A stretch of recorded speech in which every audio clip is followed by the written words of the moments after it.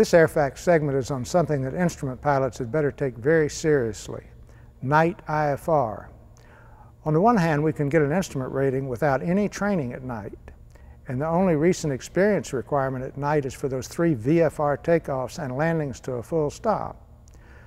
On the other hand, night IFR is one of the most difficult things that we do with our airplanes, and this level of difficulty leads to a dramatic increase in risk for most pilots. Putting exact numbers on safety records is hard to do because the numbers on hours flown are approximate at best, but there is a general consensus that the night IFR record in personal and business flying is about 3 times worse than the IFR record in the daytime. Let's get one thing out of the way first. Engine failure-related accidents are but a tiny part of the night IFR accident picture.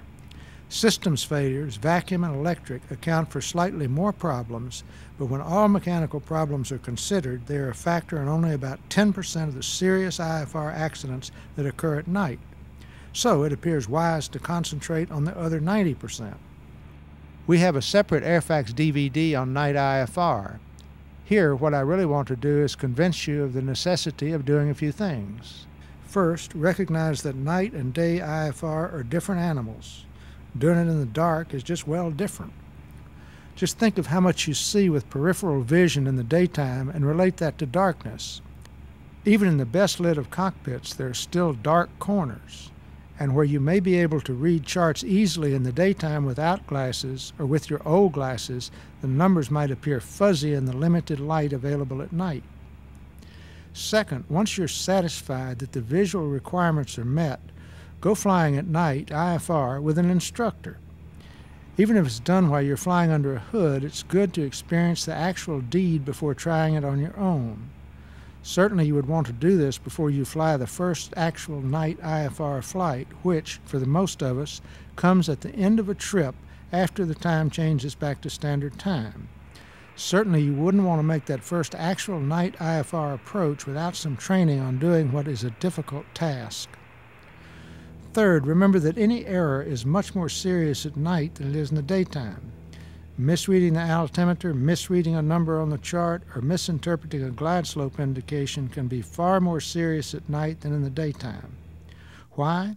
Because in the daytime, if there's any ceiling, you will break out and have an accurate visual indication of your height above the ground.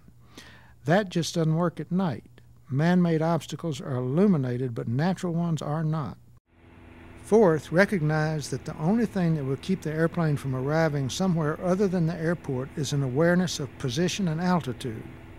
And be well aware that the only lights that you see that really count are those related to the airport. The runway lights, approach lights, visual approach slope indicator lights, runway end identifier lights, whatever's there.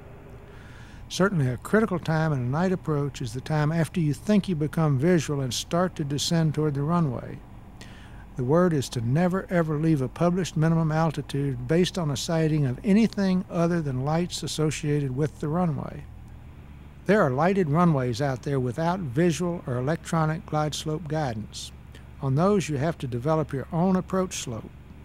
One way to do this is with knowledge that the point on the ground toward which the airplane is tracking will remain stationary in the windshield. Couple this with a minimum acceptable rate of descent, such as 500 or 600 feet a minute at the speeds used in most singles, and the approach slope to the runway should be acceptable. If the runway is served by a GPS approach with a waypoint at the end of the runway, you can use distance to the end of the runway as a guideline.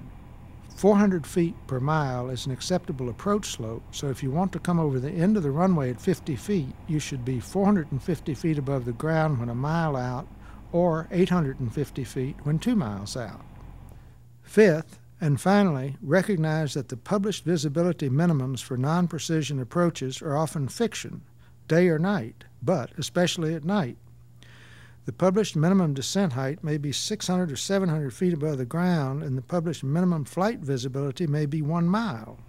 If you see the runway 1 mile ahead and you're flying at 700 feet and 90 knots, that would mean you have to descend 700 feet in 40 seconds.